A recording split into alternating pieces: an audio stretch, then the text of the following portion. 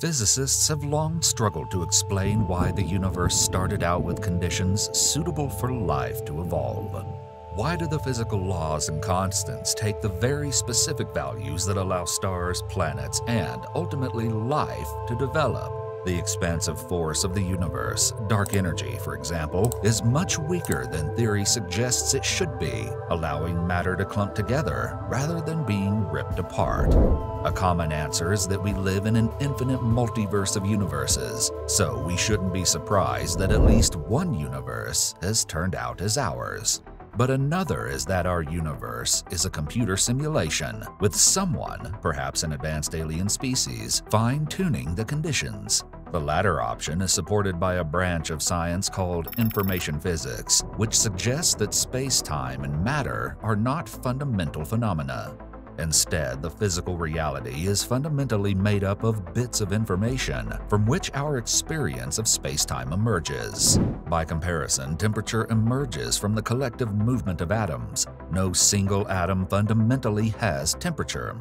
This leads to the extraordinary possibility that our entire universe might in fact be a computer simulation. The idea is not that new. In 1989, the legendary physicist John Archibald Wheeler suggested that the universe is fundamentally mathematical and it can be seen as emerging from information. He coined the famous aphorism, "it from bit."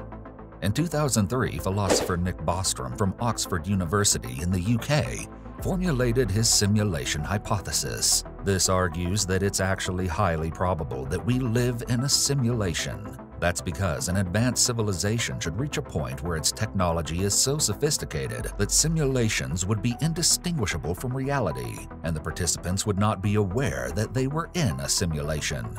Physicist Seth Lloyd from the Massachusetts Institute of Technology in the US took the simulation hypothesis to the next level by suggesting that the entire universe could be a giant quantum computer. And in 2016, business magnate Elon Musk concluded we're most likely in a simulation. There is some evidence suggesting that our physical reality could be a simulated virtual reality, rather than an objective world that exists independently of the observer.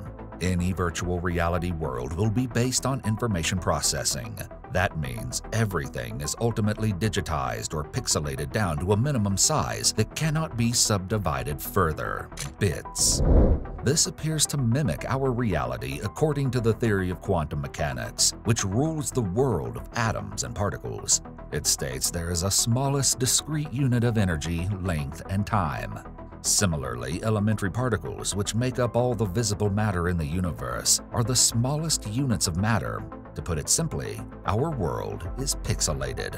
The laws of physics that govern everything in the universe also resemble computer code lines that a simulation would follow in the execution of the program.